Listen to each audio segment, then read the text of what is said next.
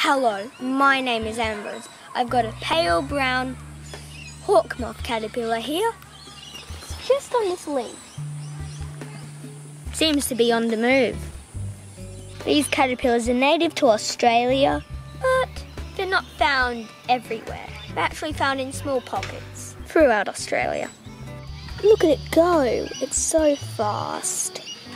It tickles. This is in fact the largest caterpillar I have ever seen, and it turns into the largest moth. You might hear some noise in the background. That's because I'm near Whites Creek Skate Park.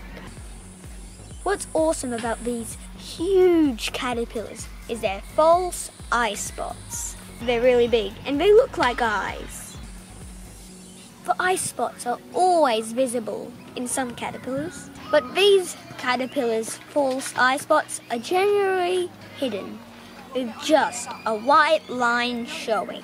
The eye spots on its first abdominal segment are only revealed when the caterpillar is disturbed or moving, and unwrinkles its skin by stretching its head forward to show its false eye spots, and that will hopefully deter the predator.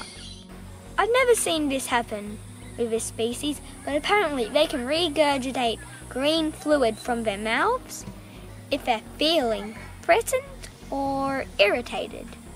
You may think, because it has got a dark dorsal horn on their tail, that this might be poisonous or sharp and might hurt you or give you a rash or something, but this is deceiving, as this does not do anything to you. They don't bite or sting either. Here is another pale brown hawk moth caterpillar.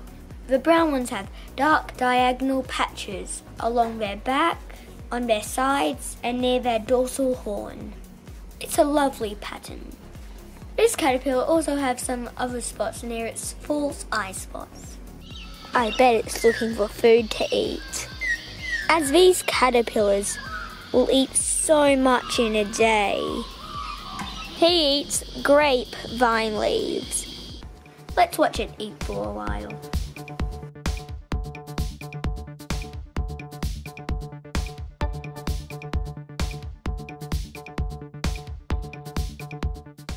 Now, I would like to show you their frass. Here it is. Look how big it is compared to a matchstick. Oh, it's doing it.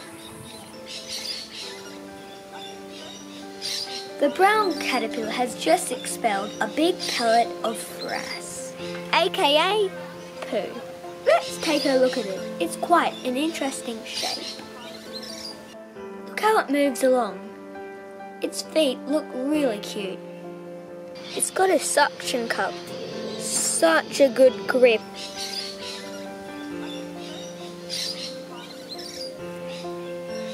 Oh, look at it underneath of him. There we are. These oval-shaped openings are their spiracles. Right there.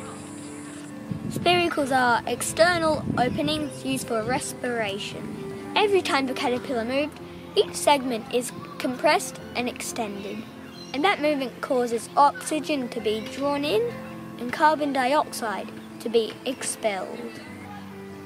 After the caterpillars have grown to 10 centimeters, they find a place in the leaves of their food plant to pupate. This can occur in the vine or down in the leaf litter. They use the silk to hold the leaves together to make a small compartment. Over about 2 days, they will transform into a pupa. About 2 weeks later, the moth will emerge from the pupa and find a vertical position to rest, so its wings can extend, dry, and harden. The adult moth's body length is about 50 millimeters, 5 centimeters, and it has a wingspan of about 70 millimeters. Let's take a look at it. As you can see, this is really big. The moths are pale brown in colour, with 2 dark brown lines on their forelimbs. Here are his spiracles, how he breathes. What's awesome about this hawk moth is that the moth has really big dark eyes. There is about 850 species of hawk moths worldwide. Australia has 65 species of them. There are 21 species of them in Sydney, where I live.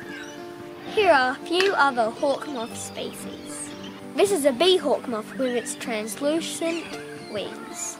And this is a convolvulus hawk moth.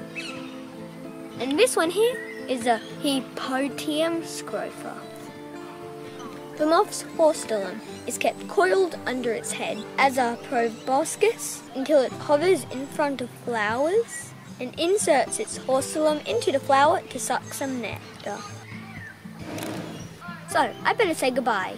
Thanks for watching and bye for now. I'll see you on our next adventure. Subscribe and you can join me on our next adventure. Bye.